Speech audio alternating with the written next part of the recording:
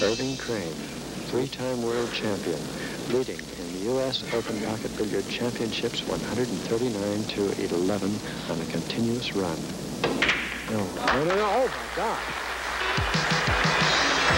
Holy man. Its history is ancient. Its action is infinite. Its surprises never stop. It's only a game, the fantastic game of pool.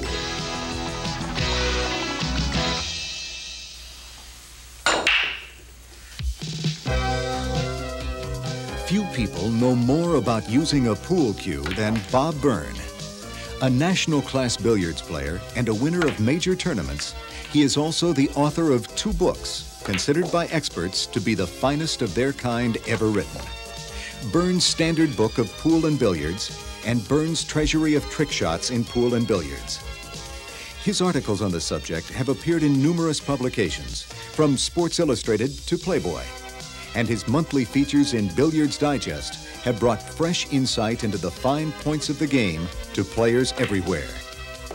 Along the way, Byrne has managed to squeeze in careers as a civil engineer, a magazine editor, and now as a successful novelist and freelance writer with 13 published books.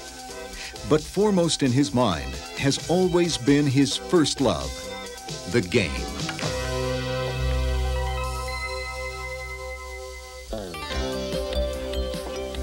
Hi, I'm Bob Byrne, and in the next 60 minutes I'm going to try to teach you just about everything you need to know to be a very good pool player. I can't teach you everything because that would take more like 60 years than 60 minutes, but I can teach you a lot. One of the great things about the game really is that you can play for 60, 80, 90 years and still have more to learn. There's so much to learn about this game. It has many layers of complexity. It has the psychological, the emotional, the surprising, the discipline. Oh, beautiful. Isn't that beautiful? Knowledge is the part that I can get to you. Now, I can't do anything about your hand-eye coordination, your eyesight, and I can't make you practice, but practice is the key to success in pool, just as it is the key to getting to Carnegie Hall. It's up to you to make yourself practice what I'm about to show you. The game is great. It's a lot of fun. It's more fun the better you get. While you're watching, don't be passive. Take an active interest. If you're watching this at home, take a broomstick, for example. Go to the dining room table and try to imitate what I'm going to show you. Because top players over the last couple hundred years have learned a lot. Ever since Mingo invented the leather tip on the cue while he was a prisoner in a French jail. Or ever since Thurston started vulcanizing the rubber cushions. Many secrets have been learned, and I can show you a lot of them. So let's get right into it.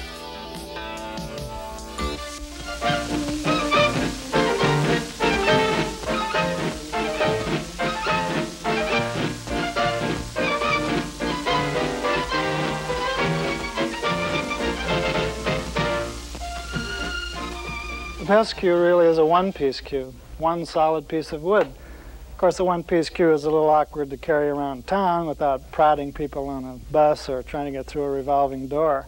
But really, the joint doesn't add anything to the playability of the cue. It does add a bit to the price. A two-piece cue costs at least $100, and if you have it custom-made, designed to your own wingspan, for instance, it might cost $200 and up. My own cue happens to be made by Ray Schuler, one of America's fine cue makers. There are many good cue makers in the United States.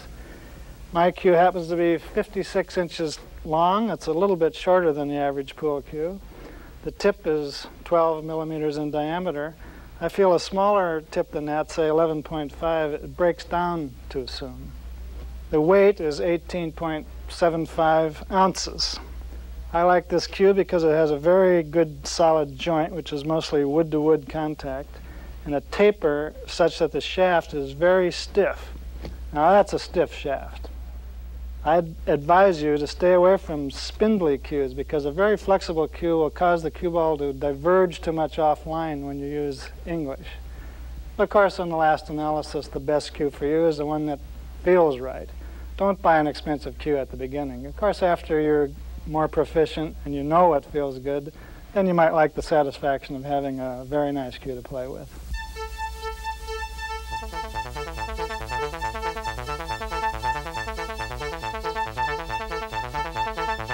A good tip is even more important than the cue.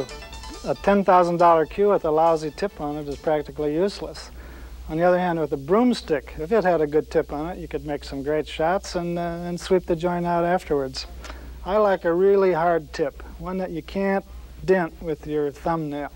A soft tip will mushroom out as you use it, and you'll feel it as it runs through your hand.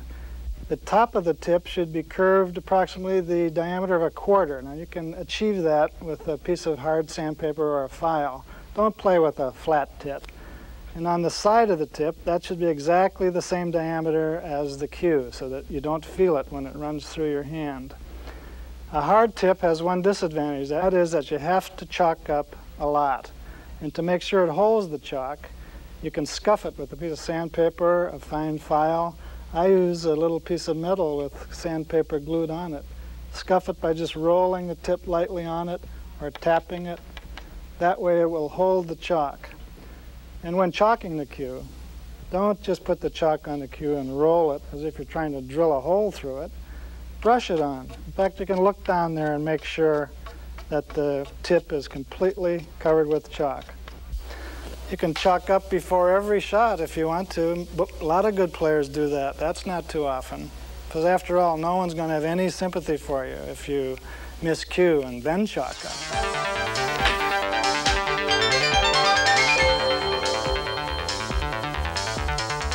There are several important things to remember about the cue and the cue tip.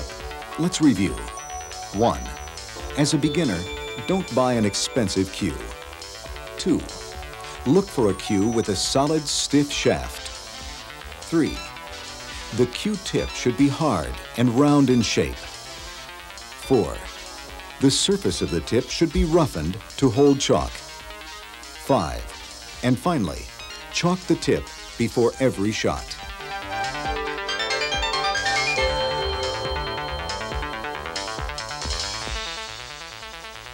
Ever notice the way Jack Nicklaus and the other top golfers set up over a shot?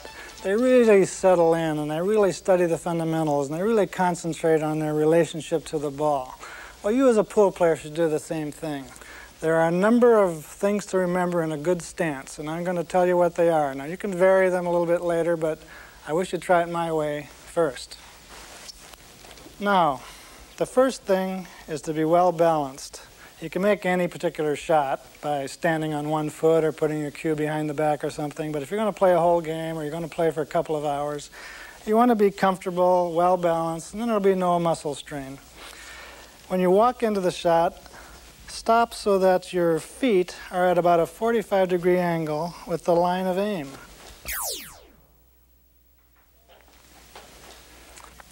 I advocate a straight left arm with the elbow locked. That eliminates one variable from your stance. Set up so your hand is about 6 to 8 inches from the cue ball. The cue, the right foot, the right elbow, and your dominant eye are all in the same vertical plane. You can tell which is your dominant eye by winking each eye in succession. And when the cue doesn't jump, you're looking through your dominant eye. Some people use the left, some people the right. When the cue tip is about 3 inches from the ball, the right forearm is pointed almost straight down at the floor. That's another element of the classical stance. How far down should you crouch? About a foot from the cue is typical. However, I think that when you have a very accurate hit that must be made, you should bend down even lower so you can aim that cue just like a rifle. Finally, try to do it the same way every time. Consistency, that's the key to good pool playing.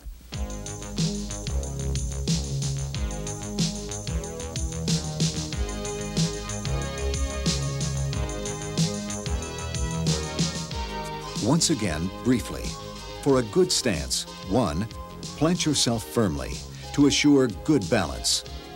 2, Place your feet at a 45-degree angle to the line of aim. 3. Keep the left arm straight with the elbow locked. 4. Place the bridge hand 6 to 8 inches from the ball. 5. The cue, the right foot, the right elbow, and the dominant eye should occupy the same vertical plane. 6. The right arm should point straight to the floor at aim. 7. Finally, make your stance consistent.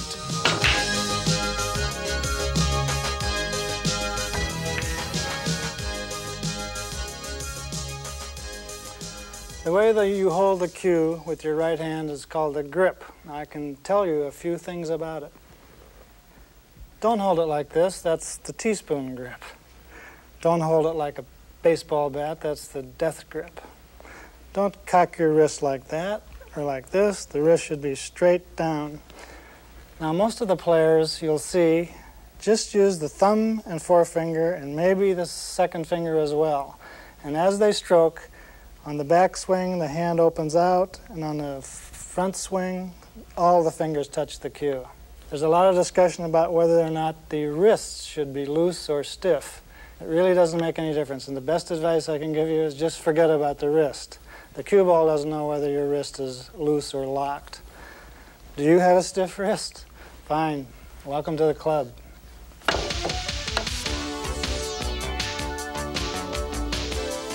There are 4 things to remember about the grip. 1. Hold the cue with the thumb, forefinger, and middle finger. 2. The right wrist should not be cocked in or out, but should form a straight line with the forearm. 3. The grip hand opens slightly on the backswing.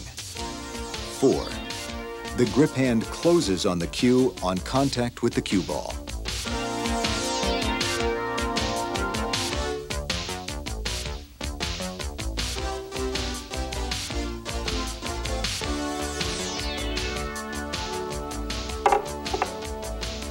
A really snug grip on the cue, that's what you need.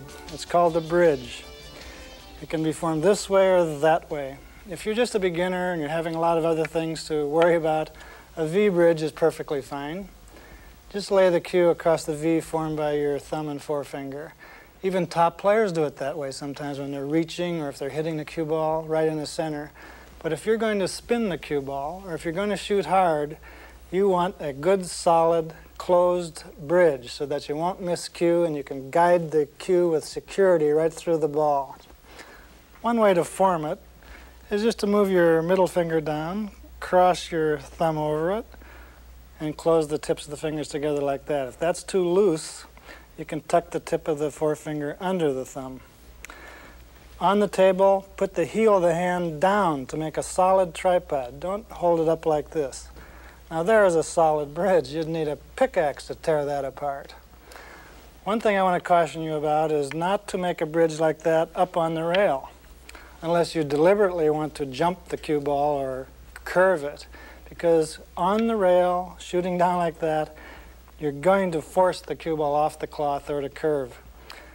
When it's this close to the rail, just lay the cue on the rail and form your bridge hand around it. This is a common bridge. Thumb alongside, one finger over, and squeeze these 2 fingers together so that the cue can only go back and forth, not sideways. It gets tougher the closer the cue ball is to the rail. Now you might have to back up like this. So you always just lay the cue down and find a way to hold your hand. This would be the worst case. But even there you can find something to do. When it's right against the rail like this, you sometimes must angle down a little bit to avoid miscuing over the top of the ball. There are other angles along the rail, shooting like this, like that, back like this. You're always trying to find a way to keep the cue as level as possible and to hold it in such a way that it can't move sideways, only back and forth.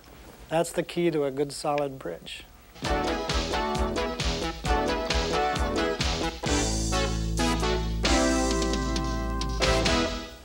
There's one position that completely buffaloes some beginners. It's because they don't know how to form a bridge over a ball. In this case, you have to shoot down on the ball. The key to it is to find a good solid tripod with your left hand. I do it something like this. Get as close as you can to this ball because you want to minimize the error of this lever arm. Now, since you have to shoot down on the cue ball, you have to concentrate on hitting the cue ball right in the middle. Otherwise, it'll curve right or left. So after you've set up, concentrate on that center ball hit. It's even possible to do it over 2 or more balls. It's a little harder, but again, get as close as you can, concentrate on the center ball hit, and follow through.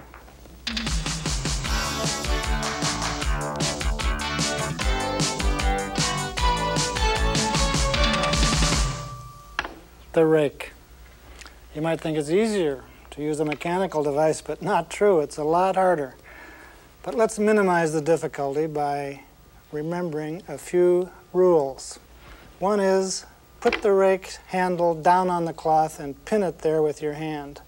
Now be ready to pick it up in case there's a rebounding ball off the cushion. The right hand should hold the cue roughly like this. Bend down so that you're shooting more or less out of your chin. Keep your right forearm more or less horizontal. A final point is to concentrate on hitting that cue ball directly in the center because you are shooting slightly down on the cue ball and you don't want that cue ball curving. If you keep all those points in mind, the shot is not nearly as difficult as you might think it is.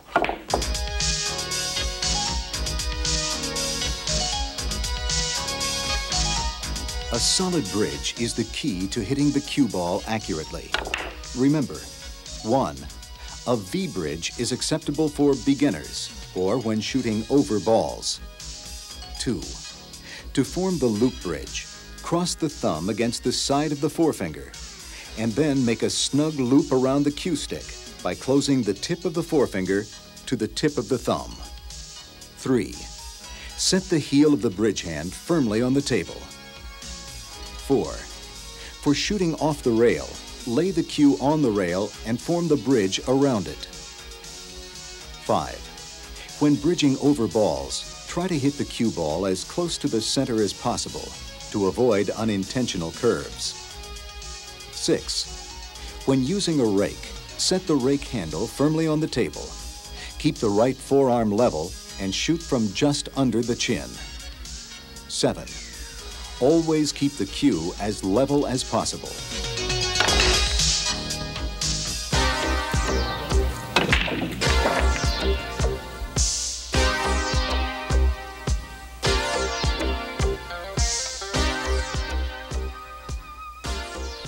Players argue all the time about what type of stroke to use, and there are several permissible variations. But I want to teach you what could be called the classic stroke. There are certain elements in it that you can learn. Keep the cue level, and I mean really level. I can let go with my right hand and nothing happens because the cue is already as low as it can get.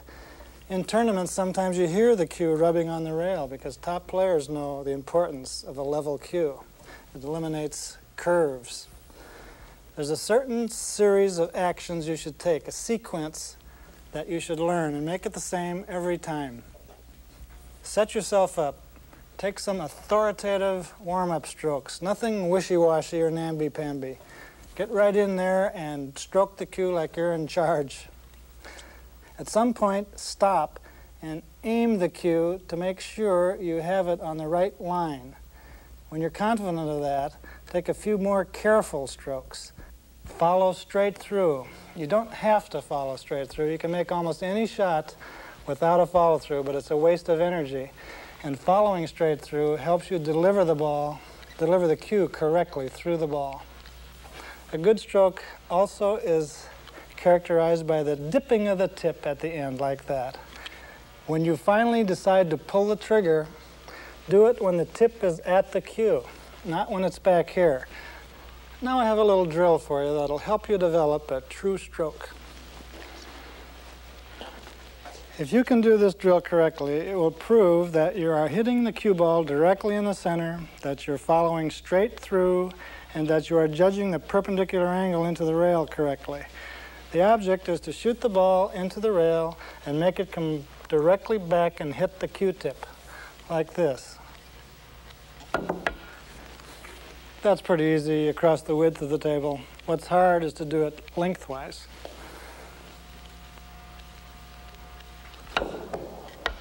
If you can do that consistently, you have very good technique. Once again, here's how to develop a reliable and consistent stroke. 1. Plant yourself firmly and keep the cue level. 2. To get the feel of the cue, take several authoritative warm-up strokes. 3. Stop the cue at the cue ball and aim carefully. 4. Take a few final warm-up strokes. 5. Stroke, pulling the trigger when the cue is at the cue ball.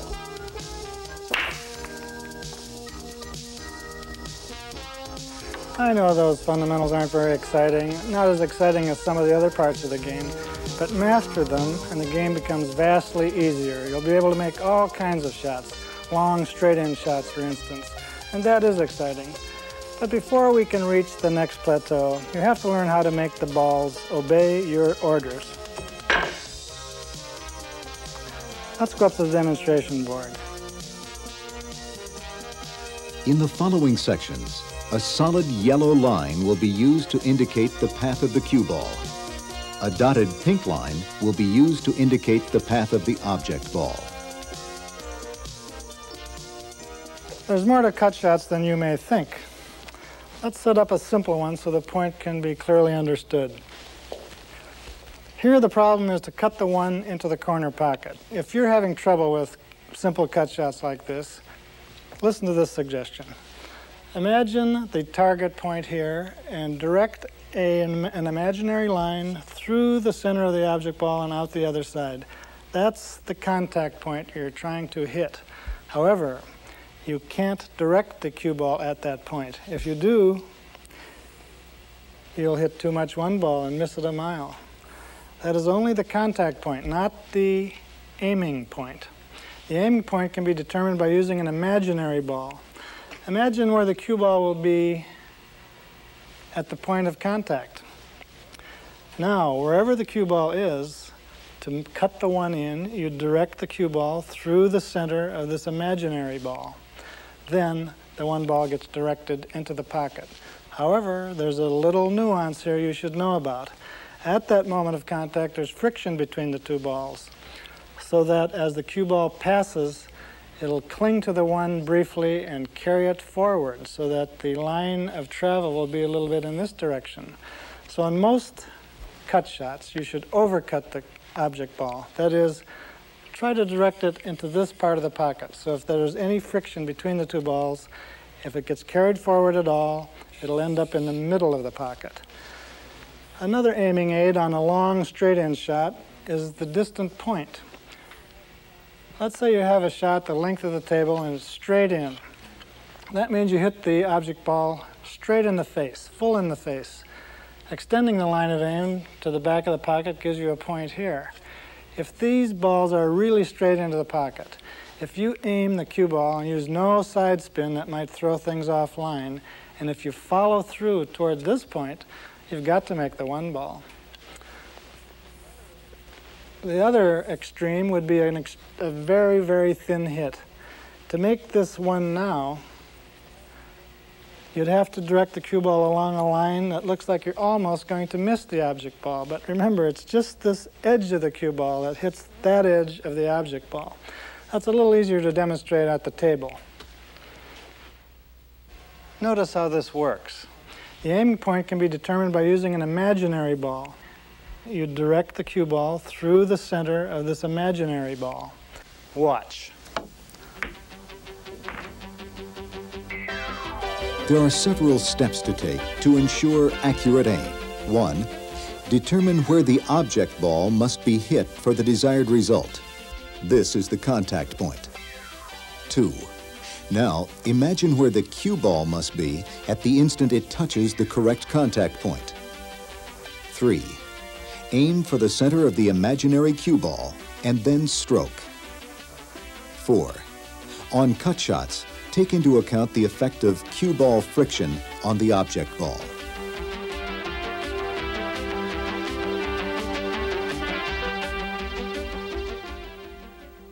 Pool is position. You've got to think ahead. Don't ever shoot any shot without thinking about what your next shot is.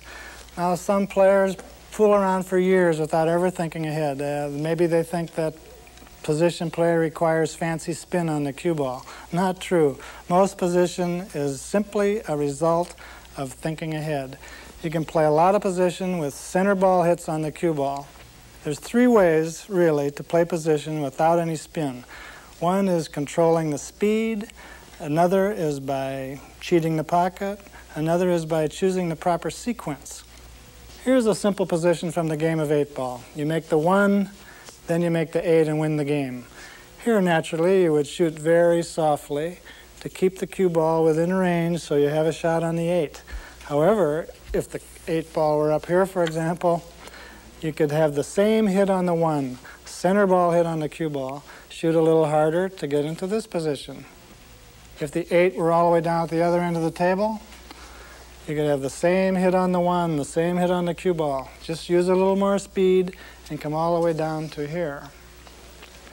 The other way of playing position with center ball hits is choosing the balls in the right sequence. I'll set up a simple example.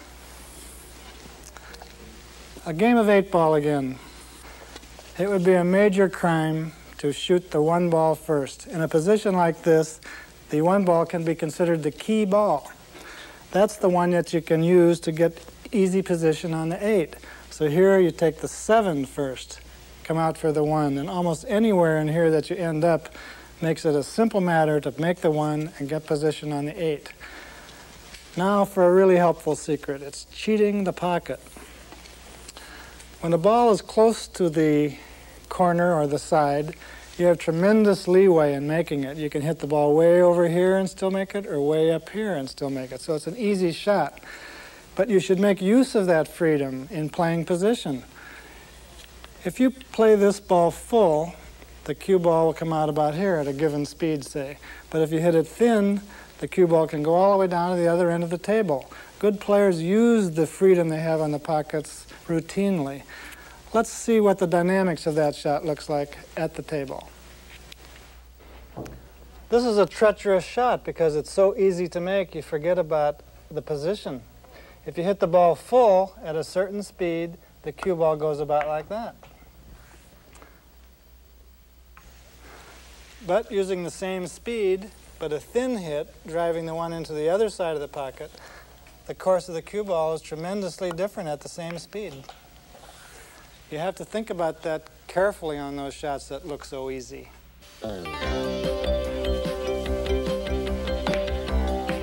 Pool is position. Remember, 1, the faster the cue ball rolls, the farther it travels. 2, a pocket is over twice the width of the ball. Where you aim the object ball into the pocket will affect the cue ball's position. This is called cheating the pocket. 3, the best shot is not always the most obvious one. Examine the position of all the balls to determine the correct sequence of shots.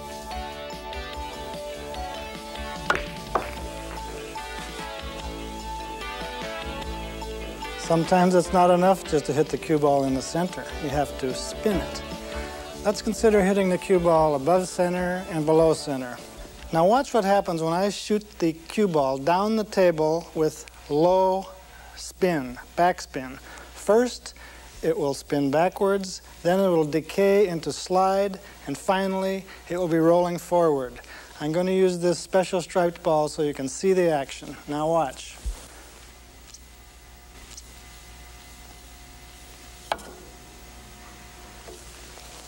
Let's take another look at that. With the low hit on the cue ball, it must start out with backspin.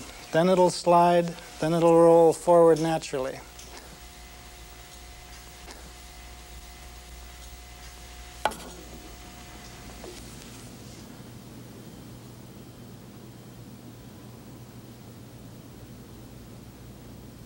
Here's how you make use of that. If you can judge the hit on the cue ball so that it slides into the object ball, it will stop absolutely dead because there will be no topspin and no backspin. There are two ways to shoot a stop shot. One is by hitting a little bit below center and hard, and the other one is hitting quite low but softly. I'll shoot the easier one. Stops dead. That's a very important shot in pool. It comes up all the time. You use it probably more than any other type of cue ball action, and it's vital to be able to do that reliably if you want to build long runs.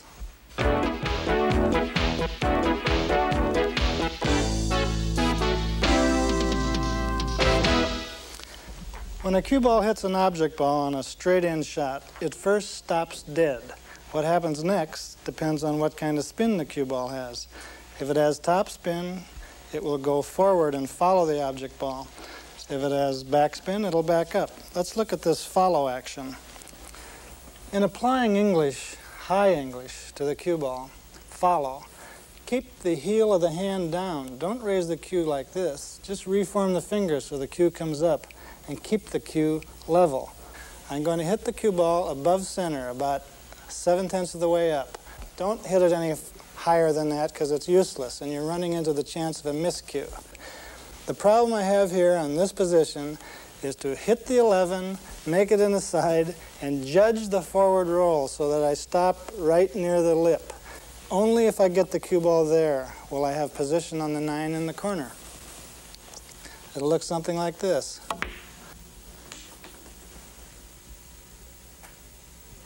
You can see it's possible to judge the length of the follow rather accurately. Here's another thing you can try in a similar position. If it really is straight in, you have quite a bit of leeway here in the pocket. You can cheat the pocket. Drive the 2, in this case, to this side of the side pocket. Then the cue ball will follow a little bit to the left over to this rail without any risk of scratching.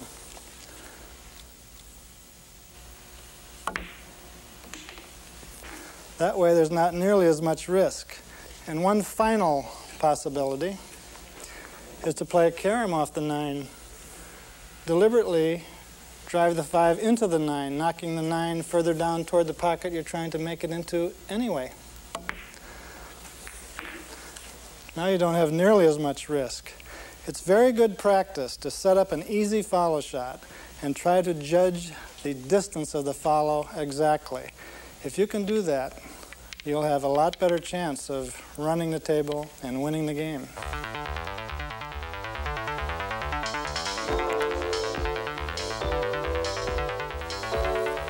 In my book on the game, I have 10 position practice shots that you should really work on.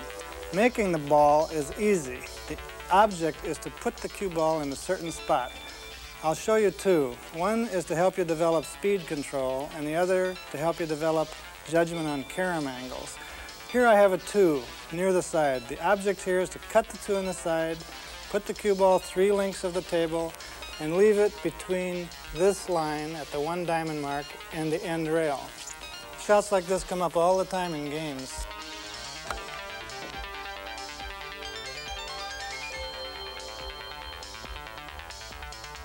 Making the ball is easy. The object is to put the cue ball in a certain spot. Second example, make the 2, no problem there. The problem is to make the 5. Gives you practice on judging carom angles. Work on those shots. They'll help your game tremendously. And this is Mr. Irving Crane at the table on a run of 111. He leads by 100 points, 111 to 11. Look at the 4 straw on that. 123.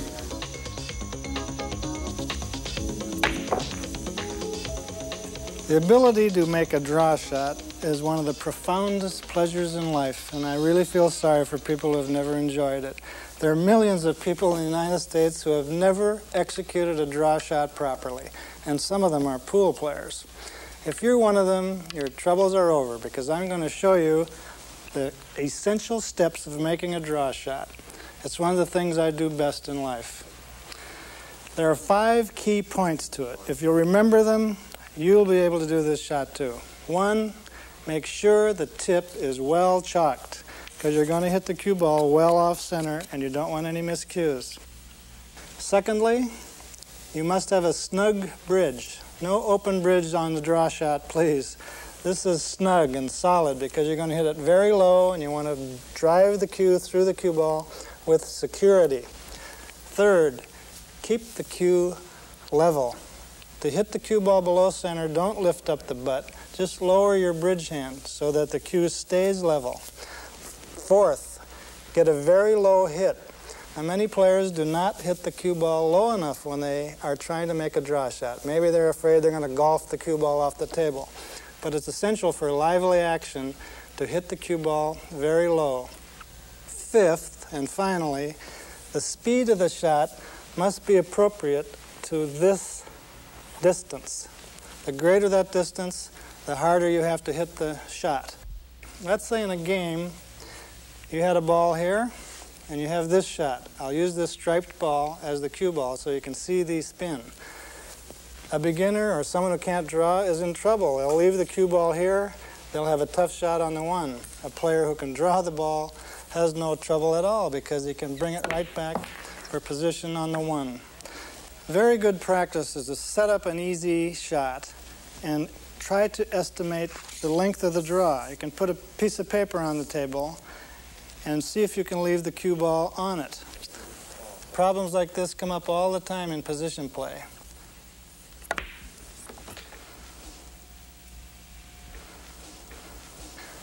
It's even possible to draw the length of the table.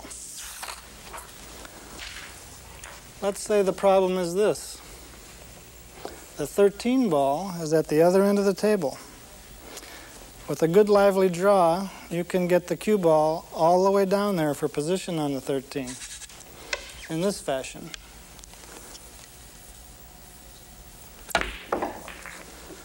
Down the table it goes for perfect position.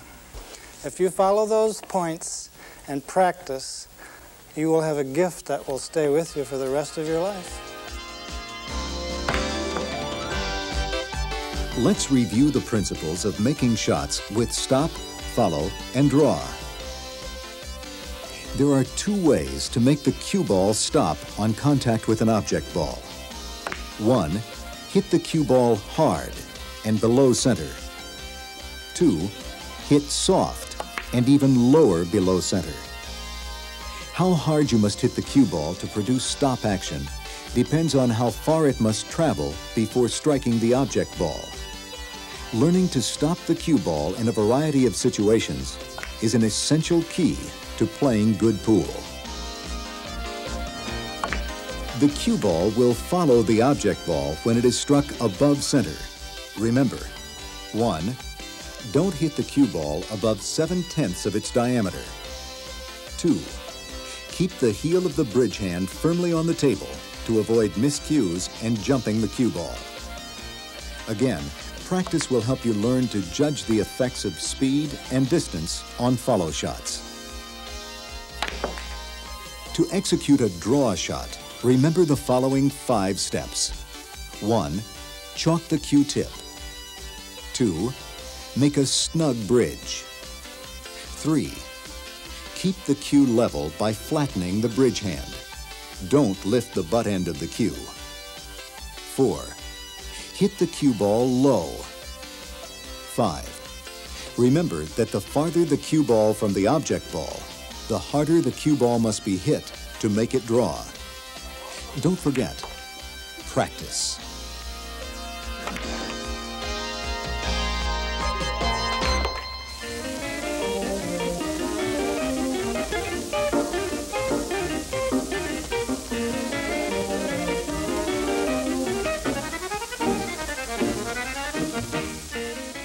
Now let's talk about the wonders of throw.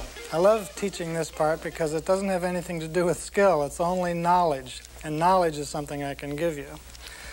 Remember earlier I mentioned that on a simple cut shot, the object ball gets thrown slightly forward as the cue ball passes it. Now that phenomenon of cling or throw shows up most dramatically when the 2 object balls are frozen, such as this position. Now you can see that the balls are lined up for a point right about there. Now, can this shot be made? The two balls are frozen. You can't change the contact point. If they were not frozen, you might be able to cut the 11 in by hitting the 10 way over on this side, but when they're frozen, you can't do anything about the contact point. Yet, the shot can be made. All you have to do is hit the left side of the 10. The friction between the two balls will carry the 11 off the anticipated line and toward the pocket. Say the balls were set up here. Now it looks like a dead combination. And many times this shot is missed, and afterwards you hear the player say, geez, I thought that was dead. But it isn't dead. You have to hit it in the right spot. Here it's aimed at the middle of the pocket. Now you have to hit the 10 close to the point opposite the pocket.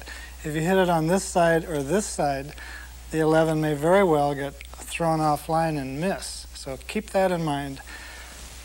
Here's another position involving throw. The cue ball is now frozen to the object ball. The line of centers is here. If they were not frozen, I could make the 11 in this pocket by cutting it in this direction. But since they're frozen, it looks like I'm stuck, but I'm not stuck. There are two ways to make that shot. One I call directional throw, the other is English throw. In directional throw, all you have to do is aim in a direction like this. The cue ball will go off in this direction. That will carry the 11 offline into the pocket. But say you don't want the cue ball to go down to that end of the table. You want it to stay up here. No problem. You just shoot over here with a lot of left-hand English. The friction will be in this direction, carrying the 11 offline. Looking at it from a side view, if this is the table, that is where you would hit the cue ball to give it a left-hand spin. The left-hand spin will carry the 11 into the pocket. One final point on throw shots.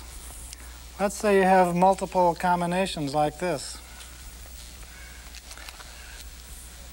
Positions like this come up all the time in a partially broken rack. You'll see good players studying the rack carefully to see if there's a position like this they can exploit. The point is this. The 11 and the 10 now form a frozen combination aiming at this point.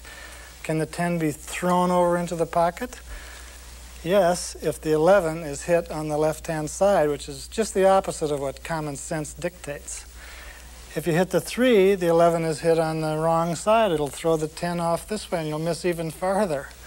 Anywhere on this side of the 11, in other words, you can hit the 1 anywhere and throw the 10 into the pocket. That's why I like throw. It's a matter of knowledge, it violates common sense, and it's a tremendously powerful weapon to use.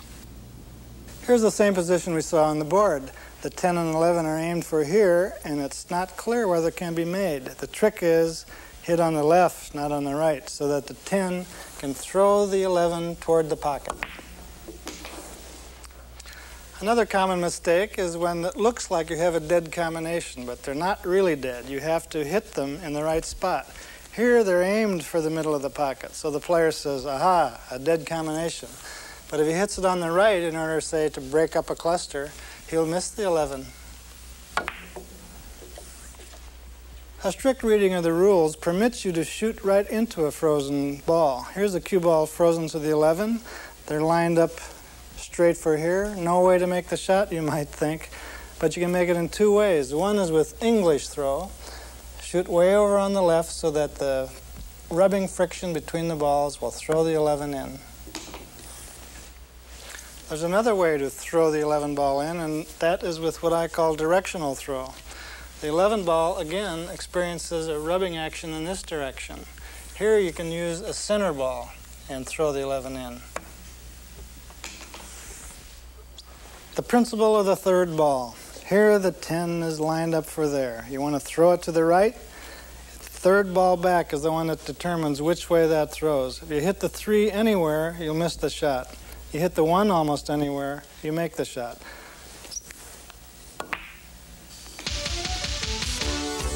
$135 to 11 on a continuous run at the table by Mr. Irving Crane of 135.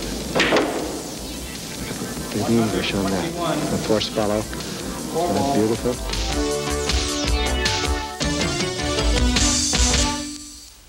So far we've concentrated on hitting the cue ball along the vertical axis for topspin, stop, and draw.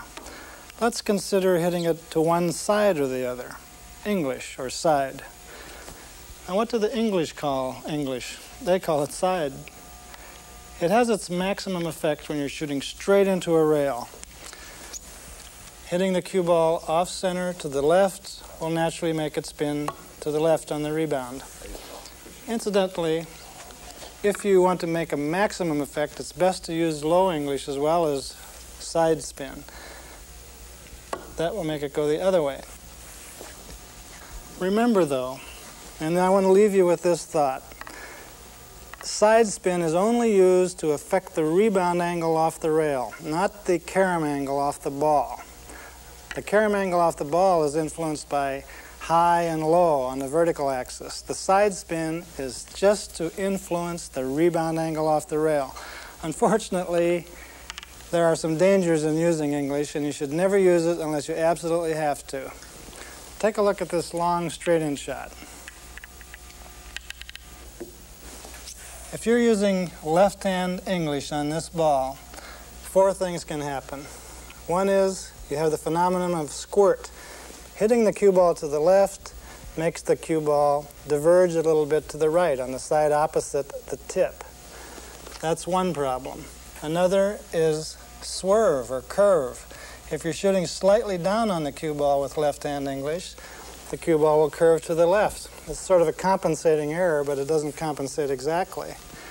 Another problem is transfer of English, which causes the one ball to throw. Using left here puts a little bit of right on the one ball and throws that offline. And finally, you can miss cue if you use too much English. A little tip on English: the softer you shoot, the more English you can use. If you're going to shoot hard, don't get out more than, say, halfway from the middle out to the side of the ball. I'm sorry to have to tell you about those 4 risks, but I don't make up the laws of physics. I just interpret them. Let's take a look at a couple of game examples. Here's a 3 ball. The 8 ball is near the side, and we want to play position on that. Without English, the rebound angle off the rail would be something like that, which is okay if there's no interference. But let's say there's a ball in the way.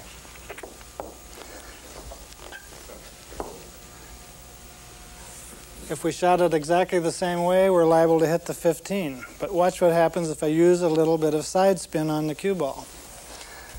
Now the rebound angle will be affected.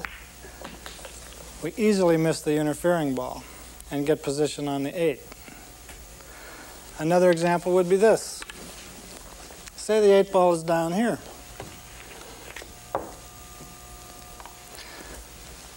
And we have to get position on the 8 ball here.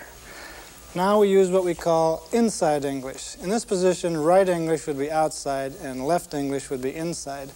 Watch the effect of the English on the rebound angle.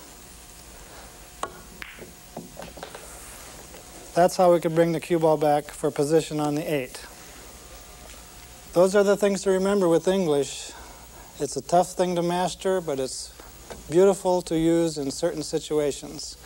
Sometimes, though, it might be better to miss the shot rather than to use English for position. You can always play safe, you know, and wait for a better opening. Let your opponent make the mistakes.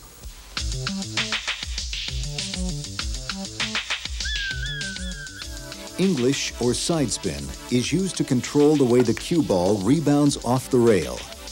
It does not affect the way the cue ball caroms off the object ball. Remember, 1. Right English applied to the cue ball will make it rebound to the right off the rail. 2. Left English will produce a rebound to the left. 3. For maximum effect, use low English as well as side spin. 4. Take into account the risks of squirt, swerve, throw, and miscuing. English is difficult to control and should be used only when absolutely necessary.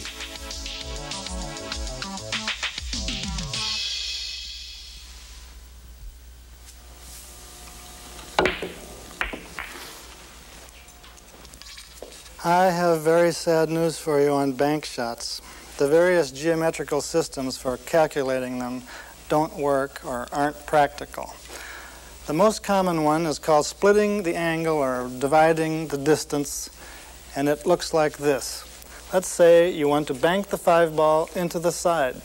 It is 2 diamonds down from the side. Therefore, the system holds. Divide the distance and direct it toward the first diamond, and it'll bank in. Not necessarily true. What if the 5 were close to the rail? Now it is still 2 diamonds down, but if you divide the angle or split the distance and shoot it toward the first diamond, it obviously is going to go way too long. The problem with all those geometrical systems is that the angle of incidence does not equal the angle of reflection. There are several reasons for that. Speed is paramount. If you shoot a long bank shot fairly hard, by the time it gets to here it has topspin. And the topspin will make it bend a little bit long as it comes off the rail. However, if it is still sliding when it hits the rail, then the topspin bend won't be in effect and it'll come short. The rubber. The rubber is not a wall. It comes to a knife edge, and the harder you hit it, the more the ball sinks into it, and the better chance the rubber has to grip the ball and throw it short. Finally, you have the problem of transfer of English. If you're shooting straight at the 5, any left English or right English on the cue ball will transfer slightly to the object ball, thus changing the angle of reflection. If you're passing the 5 ball, so that when you hit the 5, the cue ball will go down that way, the 5 picks up a little bit of right-hand spin, which will influence the rebound angle. Or if you're passing it in this direction, it picks up the opposite English and shortens that angle. There's one geometrical system that works a little bit. That is this. Let's say you want to determine from this position the correct contact point to make that bank. Well, here's what you'd have to do. You'd have to drop a perpendicular to here. Remember that point. Imagine a line from this ball to that side pocket. Imagine a line from that contact point to this side pocket. And at the point those 2 imaginary lines cross, you drop another perpendicular to the rail, and that is the contact point. But who would do that in a game, and what opponent would wait for you while you did that? You can try the mirror system. Put a mirror right along the nose of the cushion and drive the 5 ball toward the reflection of the side pocket. Unfortunately, you are not allowed to carry mirrors into a game. Sorry to say that the only way to make bank shots and get good at them and to make them consistently is to be aware of those factors that influence the angle and then practice them till they come out of your ears. There is no system for calculating bank shots accurately. Practice and good judgment are the key elements of successful bank shots. Remember that speed, distance, transfer of English, and the consistency of rail rubber all have an effect on the way an object ball rebounds when banked. Here's a brief review of what you must do to make successful bank shots.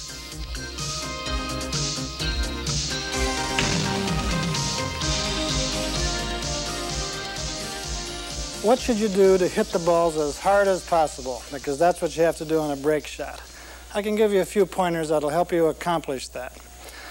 Put the cue ball as close as you can to the pack, but maybe not right in the center of the table because there's often a groove worn in the cloth or a spot there, and it might tend to make the cue ball jump off the cloth. A little bit off center, but close to the pack. Holding the cue is a little bit different. The bridge hand is back a couple extra inches to give you more room for a big backswing. The right hand moves back a couple more inches. That'll help you get more power. Now the very important point. Concentrate on hitting the apex ball, or the 1 ball at the front of the pack, dead in the center for 2 reasons. One is you want to transfer the maximum energy of the cue ball into the pack. And secondly, you don't want the cue ball running around the table after the break. You want it to stop dead, Perhaps back up a little bit, end up in the center of the table is perfect. Now, watch what happens when everything works perfectly.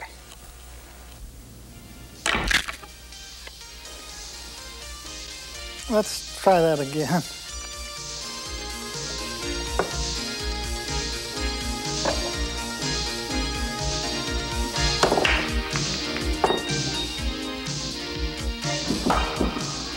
A good break shot depends on hitting the cue ball hard. Here's how. 1. Place the cue ball as close to the pack as possible. 2. Move the bridge hand back from the cue ball to permit a longer backswing. 3. Move your cue hand back on the cue for more power. 4. Hit the apex ball dead center.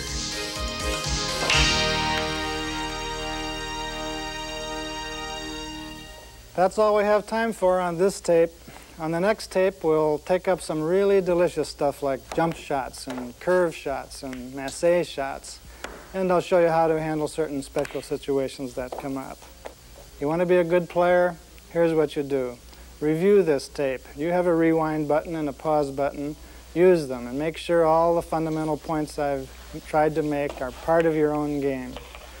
You can read a book. There are a lot of books on billiards that you can get at a billiard supply store or a bookstore. My own Byrne Standard Book of Pool and Billiards is probably the most comprehensive, but get somebody else's opinion on that. And finally, take a lesson from a good teacher. Not every top player is a good teacher, but you can get a recommendation on who is a good teacher by looking up a billiard supply store in your yellow pages or go to a pool hall and ask for a recommendation. There's really no substitute for teaching, and there's no substitute for practice. So, until next time, good luck and good shooting. 149, playing for 1. And there it is.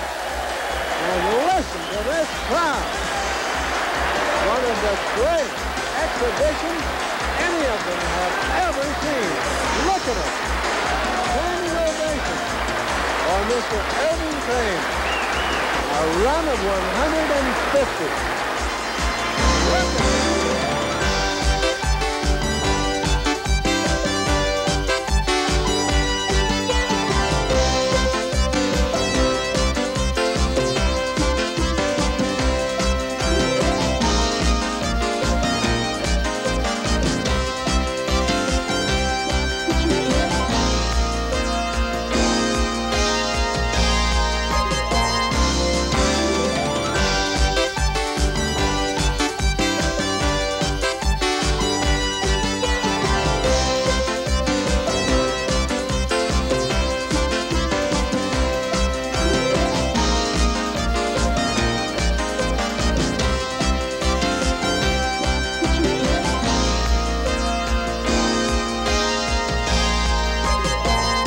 Don't miss part 2 of Byrne's Standard Video of Pool.